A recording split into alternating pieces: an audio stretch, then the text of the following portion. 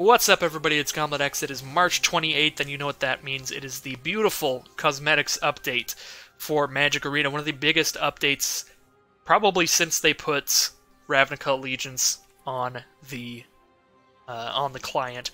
But anyways, let's just hop right into it. I'm going to show you off all of the bundles first, and then we will look at the individual card styles. I will go ahead and have another video with no commentary that just shows off all of the card styles. But this one, we're just going to be going off what cards got styles, basically, and how to get all the different styles and sleeves and stuff. So, some bad news right off the start for free-to-play players. There is an Explorer bundle. This is good news for anybody who does spend money on the game every now and then, because it's a pretty good deal. $15, you get 3,500 gems and 5 card styles, 3 or 4 of which see a lot of play. Negate, Shock, and Healer's Hawk. But then you have, like, Gift of Paradise. I don't think anybody's playing Gift of Paradise in Standard. And Duress sees a little bit of play. But yeah, so the Explorer bundle, it's $15. You get those card styles. The way card styles work, for those who don't know, is you purchase the card style, and then you can have all of those copies of your card in your collection. Can look like that. So you don't have to get 4 different copies of the card style to make all 4 of them look that way. You just need 1 card style, and then you have the option to use the original artwork or the new card style artwork, which is really, really nice. But anyways, the Explorer bundle, you have to spend $15 to get these card styles. If you go into your collection and try to purchase these card styles alone for gems, it will tell you, sorry man, you gotta buy the bundle. So if you're a free-to-player, you literally cannot get a Shock style, or a Healer's Hawk style, or a Negate style. So that's definitely some bad news right off the bat. But we will move on. So there is a guild bundle for each different guild. Definitely another thing that's slightly bad news, slightly good news. The good news is they are beautiful. These are some of the coolest sleeves that they have in the game at this point.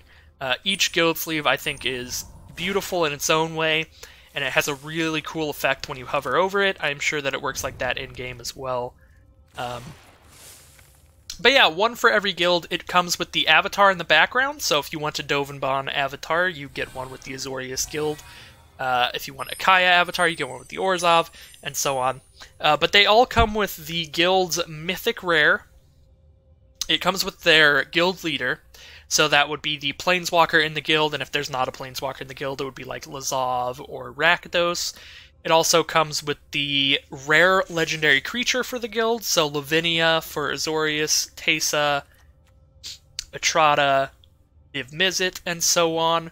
Comes with the Guildmage for each guild, or for whichever guild that you're purchasing the bundle for.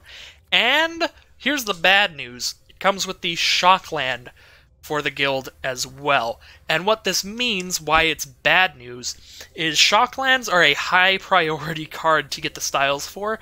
If you're someone who really wants to pimp out your standard decks tend to use a lot of Shocklands if you're playing a multicolored deck in any way, and the only way that you can get the Shocklands, the only way you can get the styles for any of these 4 cards, is to purchase the whole bundle. So, slightly bad news in that sense, in terms of if the only thing you want is a Watery Grave style, you have to spend the whole 3,000 gems and get a Guildmage style, an Etrata style, a Lavinia style, or a Lazav style, and so on. So, like, odds are there'll be a lot of people who pick up the Dimir Secret Bundle literally just because they want the Watery Grave style and the Dimir sleeves, and, like, that's it. And I feel like it'll be that way for multiple styles, because some of these just have cards that do not see a lot of play in Standard, or just aren't really played in the decks that use the Shockland, to be honest. Like, Domri doesn't see a lot of play, Nikya sees not a lot of play, the Guildmage sees 0 play, but then there's Stomping Grounds, so there's definitely going to be people who buy this bundle just for Stomping Grounds. So definitely bad news for those just trying to get the Shockland artwork, but otherwise they're cool bundles. Everything in there looks really pretty. Obviously the styles are great, the avatars are fine, the sleeves are beautiful. For those who don't know, buying the original or buying the individual card styles will cost you 400 gems for a common style, 600 gems for an uncommon style, 1,000 gems for a rare style, and 1,200 gems for a mythic rare style. So, as I said before, that doesn't apply to any of these because this is the only place you can get them. You just got to spend 3,000 gems to get all 4. But for all of the other cards, which we will look at in a second, oops, I'm looking on the wrong way. For all the other styles, you can buy them individually with gems. So, the other stuff in bundles that you can't get individually are the Guildgate bundle, and this is honestly the most hype bundle for me. I would highly consider picking this up if I weren't saving all of my gems for War of the Spark. But yeah, Guildgate bundle, obviously very hype for everybody who likes their Guildgate ramp decks in Standard. Those are obviously a big thing.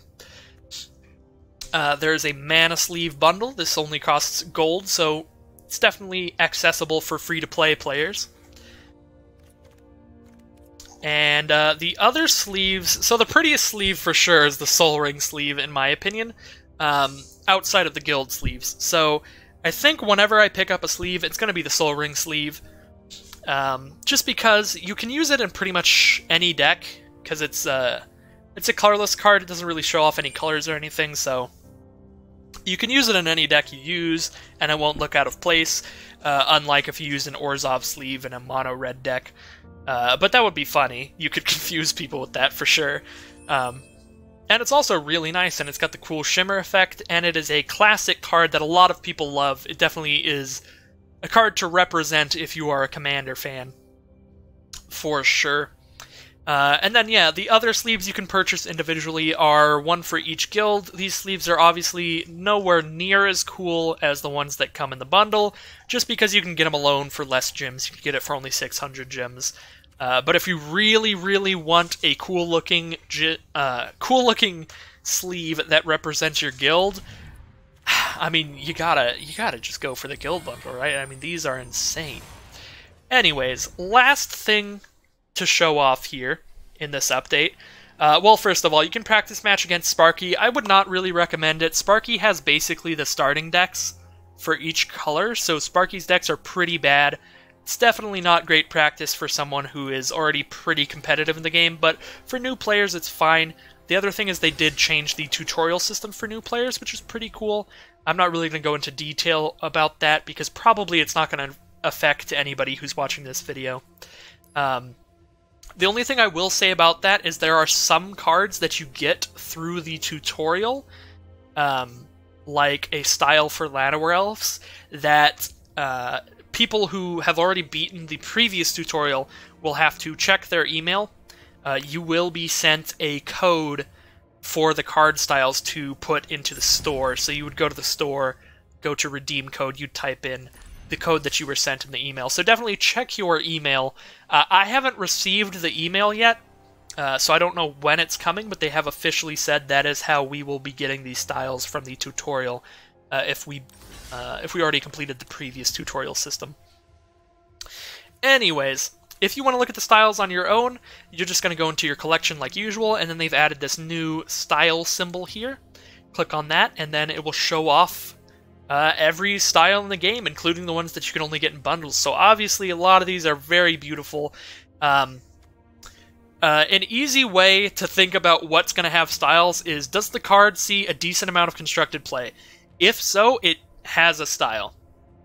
I'm pretty sure basically every really competitive deck, like the top 8 competitive decks, could be completely styled out outside of basic lands. There are no basic land styles yet. I really hope they add them because that would be great, just because they obviously go into any deck. But yeah, if there's a card that you can think of that is really popular, odds are it's got a style. I wouldn't worry too hard about that. But yeah, I'm going to go ahead and scroll through here real fast to end this video, so you can check just the video here if there's something that you're looking for the style of. As I said before, 400 for commons, 600 for uncommons, 1,000 for rares, And where's the first mythic? There it is. 1,200 for mythic rares.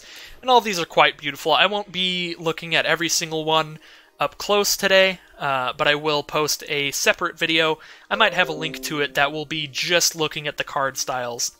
So, let's go ahead and scroll on through here. So, Dauntless Bodyguard, Healer's Hawk, Hunted Witness, Legion's Landing, Skymarcher Aspirant, Snubhorn, Sentry, Adonto Vanguard, Ajani's Pridemate, Baffling End, Bishop Soldier, Dawn of Hope, Knight of Grace, Revitalize, Seal Away, Tithe Taker, Tokatli Honor Guard, Banalish Marshal, Danitha Capuchin Paragon, Luminous Bonds, both versions, which I heard before that you only have to buy one version, and then if it's the same artwork, it'll work on whichever set it is in. But it's kind of weird that it has them listed separately here, so that makes me a little bit worried about that front, but they have said before you should only have to buy one of these Luminous Bond styles and both of them will work because it's the same artwork. The only thing that changes is the set symbol. Anyways, Mentor of the Meek, Militia, Bugler, Resplendent Angel, Unbreakable Formation, Ajani, Adversary of Tyrants, Conclave Tribunal, Ixalan's Binding, Leonin Warleader, Settle the Wreckage, another big one, Shalai Voice of Plenty, Cleansing Nova, Lyra Dawnbringer, Venerated Loxodon, Curious Obsession, Dive Down, Mistcloaked Herald. I don't know why I wasn't just scrolling over them here before. Again, another one with two different set symbols, which is a little weird. Opt, Siren, Stormtamer, Spell Pierce, Blink of an Eye, Chart of Course, Essence Scatter, Merfolk Trister, Negate, Quench, River Sneak, Search for Escanta. Oh my god, the flips! The other side of the flip has also got that 3D effect. So the thing about Negate is that, yeah, it's another one that you only get out of that bundle, which is kind of awkward. Silvergill Adept, Warkite Marauder, Divination. At this point, I said I wouldn't go through all of them, but I'm just going through all of them anyway. I just meant I wouldn't, like, stay on the card for a long time and go into detail. But anyways, Divination, Sinister Sabotage, Tempest Djinn, Wizard's Retort, Chemist's Insight, Sleep, Mesmerizing Benefit, Precognitive Perception, Dream Eater, Syncopate, Mass Manipulation, Memorial to Folly, Duress, Gutter Bones, Cast Down, Doom Dissenter, Doom Dissenter, why? Oh, it's one of the ones that you unlock in the tutorial. I was gonna say, who on earth is playing Doom Dissenter? Priest of Forgotten Gods, Seeker's Squire, Cry of the Carnarium, Deathbloom Thallid, Midnight Reaper, Murder, Price of Fame, Ravenous Chupacabra, Vraska's Contempt, Doom Whisperer, Vampire Sovereign, Fanatical Firebrand, Get to Lava Runner, Shock, Direfleet Daredevil, Lava Coil. I think Firebrand is the red one. Yep, Firebrand is the red one you get. The tutorial, Lightning Strike, Rixmati Reveler, Runaway Steamkin, Vyushino Pyromancer, Fight with Fire, Goblin Chain Whirler, Gutter Snipe, Legion Warboss, Light Up the Stage, Skewer the Critics, Wizard's Lightning, Arclight Phoenix, Experimental Frenzy, Rekindling Phoenix, Charging Monster, Sword Demanding Dragon, Siege Gang Commander, Skargan Hellkite, Banefire, Llanowar Elves. Llanowar Elves is the green one you get. The tutorial, Pelt Collector, Druid of the Cowl, Growth Chamber Guardian, Merfolk, Branch Walker, Sapperling Migration. That's a weird one. Thorn Lieutenant, Wild Growth Walker, District Guide, Gift of Paradise. Another weird one. I don't know why you have to spend $15 and you get a Gift of Paradise as the green one. That's a little bit lame. Would have been way cooler if it was like something like Wild Growth Walker that actually sees some play. Jade Light Ranger, Thrashing Brontodon, Nullhide Ferox, Vine Mare, Biogenic Ooze. That's a very cool one.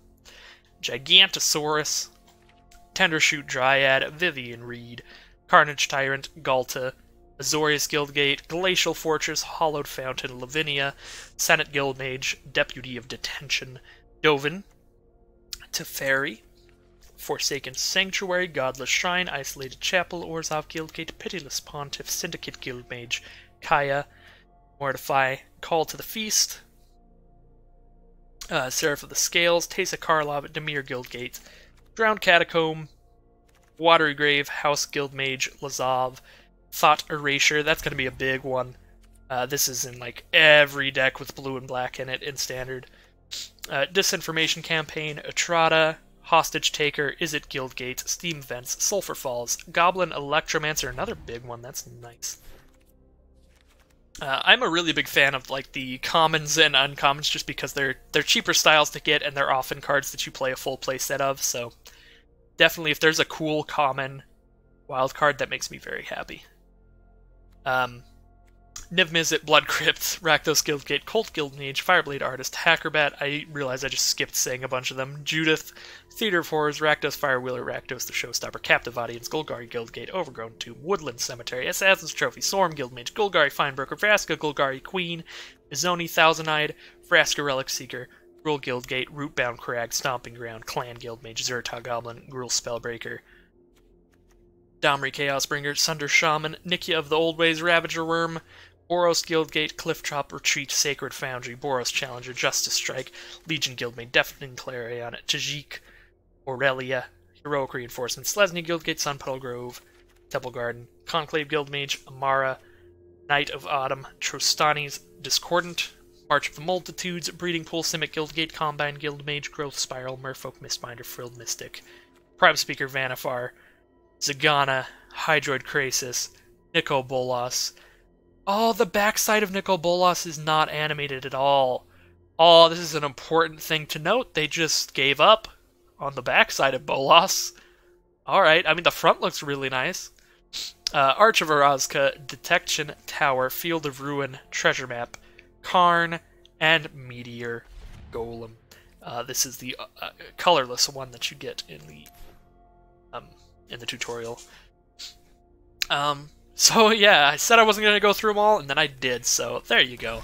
Anyways, my voice is starting to hurt. That was a lot of cards, as you can tell. Yeah, everything that sees a lot of play in Standard, it's got one.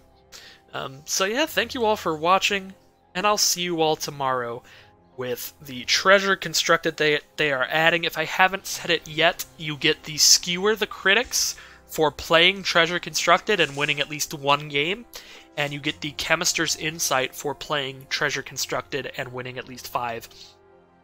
Which I believe it's 5 wins and 2 losses, you're out.